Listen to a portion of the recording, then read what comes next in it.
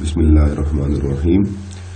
Chapter number 9 का आखिरी topic, the life time of N excited state, यानी कि एक सिस्टम जो एक्साइटेड स्टेट में है वो एक्साइटेड स्टेट में कितनी देर तक रह सकता है, उसका लाइफ टाइम कितना है एक्साइटेड स्टेट में, और वो लाइफ टाइम गुजार के कितनी देर बाद वो डी एक्साइट हो जाएगा। तो स्टूडेंट्स सपोज करते हैं कि हमारे पास एक सिस्टम है जिसके अंदर n नंबर ऑफ एटम्स हैं और n नंबर ऑफ एटम में से NB जो है वो जो नंबर ऑफ एटम्स हैं वो एक्साइटेड स्टेट में है। एक्साइटेड स्टेट यानी साई बी में है। अब as a result of spontaneous emission the number of atoms in excited state decreases. आपको पता है कि जैसे जैसे टाइम गुजर रहा है तो जो नंबर ऑफ एटम्स होंगे एक्साइटेड स्टेट में वो कम होते जाएंगे। क्यों? क्योंकि वो अपना लाइफ टाइम पूरा करते जाएंगे और डी एक्साइट होते जाएंगे। क्योंकि अभी हमने अपना टाइम कहां से स्टार्ट किया है कि हमारे पास कोई भी एक सिस्टम है जो एक्साइटेड स्टेट में है, तो वहां से हमने अपना टाइम स्टार्ट किया और जैसे जैसे टाइम पास हो रहा है तो number of atom D excite हो रहे हैं, तो इस डी एक्साइट हो रहे हैं यानी ग्राउंड स्टेट में आ रहे हैं, तो एक्साइटेड स्टेट में उनकी तादाद कम होती जा रही है। तो स्टूडेंट्स, जो time rate of decrease of atoms in excited state जो होंगे वो डायरेक्टली प्रोपोर्शनल होंगे total number of atoms in excited state. That is, ये नीचे लिखा हुआ है, time rate of change of number of atoms in excited state is proportional to number of atoms, total number of atoms in excited state। अब यहां proportionality को हम खत्म करते हैं जैसे पहले करते आए हैं और यहां पे हम एक कांस्टेंट लगा लेते हैं, और ये जो कांस्टेंट है ये स्पॉन्टेनियस एमिशन रेट है। क्योंकि हमने अभी इससे पहले आपको पता है कि दो कोफिशिएंट पढ़े थे, आइंस्टाइन कोफिशिएंट, एक ए और एक बी। ए जो होता है वो स्पॉन्टेनियस एमिशन कोफिशिएंट होता है और बी जो होता है वो आपको पता है वो स्टिमुलेटेड एमिशन कोफिशिएंट और एब्जॉर्प्शन कोफिशिएंट होता है। यहां पे साथ हमने माइनस साइन भी लगाया। माइनस साइन ये शो करता है कि देखें, अब number of atoms in excited state that is dN/dt, ये चीज शो करती है time rate of change of number of atoms and excited state. अब टाइम के साथ साथ जो एक्साइटेड स्टेट के अंदर नंबर ऑफ एटम्स दो तरह से चेंज हो सकते हैं, या तो वो इंक्रीज हो सकते हैं या डिक्रीज हो सकते हैं। इंक्रीज का मतलब यह है कि एब्जॉर्प्शन हो सकती है, यानी ग्राउंड स्टेट एक्साइटेड स्टेट में चले जाएं, और दूसरी चेंज किस तरह हो सकती है कि नंबर ऑफ एटम्स डिक्रीज हो सकते हैं एक्साइटेड स्टेट में, यानी कि स्पॉन्टेनियस एमिशन हो सकता है। तो यहां भी क्योंकि स्पॉन्टेनियस एमिशन हो रहा है, जो चेंज आ रही है एक्साइटेड स्टेट के अंदर एटम्स की वो डिक्रीज हो रही है। चेंज दो तरह से मैंने बताया हो सकती है, या तो एक्साइटेड स्टेट में एटम्स की तादाद बढ़ सकती है या एक्साइटेड स्टेट में एटम्स की तादाद कम हो सकती है। तो यहां पे हमारे पास क्या हो रहा है कि एक्साइटेड स्टेट के अंदर नंबर ऑफ एटम्स की तादाद कम हो रही है with the passage of time. तो यहां पे नेगेटिव साइन ये शो कर रहा है कि number of atoms excited state के अंदर क्या हो रहे हैं, कम हो रहे हैं। अगर ज्यादा हो रहे होते तो इधर प्लस साइन होता, अब यहां पे कम हो रहे हैं जैसे माइनस साइन आ गया।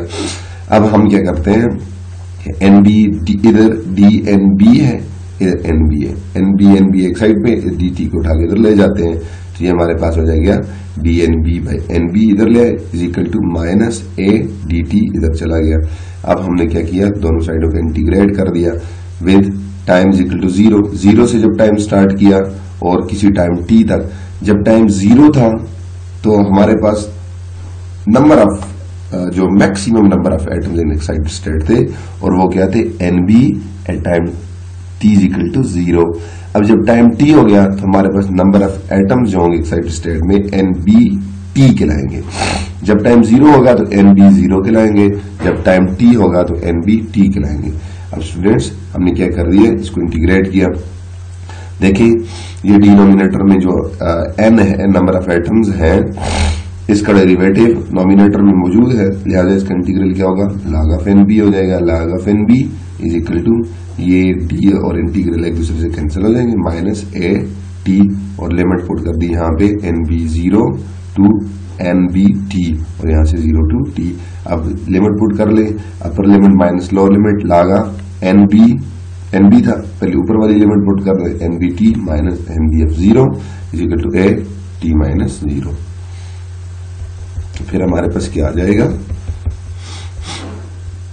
लॉग ऑफ ये लॉग का रूल अप्लाई कर ले, वो क्या है log of A minus B is equal to log A by B, ये लगा दिया log of N B T by N B F 0 is equal to minus A T आ गया। लॉग को खत्म करना है तो दोनों साइडों पे एक्सपोनेंशियल ले लें, इधर भी ले लें इधर भी ले लें, इधर एक्सपोनेंशियल लॉग खत्म हो गया, N B T by N B F 0 बच गया इज इक्वल टू, इधर एक्सपोनेंशियल लिया तो ई पावर माइनस ए टी आ गया ये। अब देखें N B of T by N B F 0 is equal to E power minus A T. अब हमने number of atoms at any time, that is at any time, किसी भी वक्त number of atoms हमने फाइंड करने हैं excited state के अंदर is equal to that is number of atoms eight 0 time, यानी that is an B F 0 that is maximum number of atoms in ground in excited state are the number of atoms when the time was 0। जब time start नहीं हुआ था तो उस वक्त N B F 0 यानी total number of atoms जो excited state में थे वो एन बी एफ 0 थे। तो हमारे पास ये क्या आ गया, number of atoms time start हो गया और एनी टाइम किसी भी वक्त, वो 10 सेकंड भी हो सकते हैं, वो 20 सेकंड भी हो सकते हैं, किसी भी वक्त नंबर ऑफ एटम्स होंगे एक्साइटेड स्टेट में वो कितने रह जाएंगे, N B F 0 E power minus A T रह जाएंगे। इक्वेशन नंबर 1 क्या शो करती है, equation number 1 shows that the number of remaining atoms in excited state decreases exponentially. देखिए इसका मतलब ये है कि नंबर ऑफ एटम्स किसी भी टाइम जो होंगे एक्साइटेड स्टेट के अंदर वो क्या होंगे, total number of atom into exponential power minus A T, यानी ई पावर माइनस ए टी, यानी ये जो होगा ये शो ये कर रहा है कि एक्सपोनेंशियली डिक्रीज कर रहा है, एब्रप्ट चेंज नहीं आ रही बल्कि एक्सपोनेंशियल डिक्रीज आ रही है। अब यानी स्लोली चेंज आ रही है विद टाइम के साथ, विद टाइम और time constant T is equal to 1 by ए। यहां पे जो टाइम कांस्टेंट है ये एक इक्वेशन आई है, अगर आपको याद हो तो ये जस्ट सिमिलर एक इक्वेशन है, अगर आपको याद हो तो ये है charging and discharging of a capacitor. अगर आपने पढ़ा हो तो उस तरह की एक इक्वेशन हमारे पास आ गई है जो हमारे पास डिस्चार्जिंग के लिए होती है एक इक्वेशन।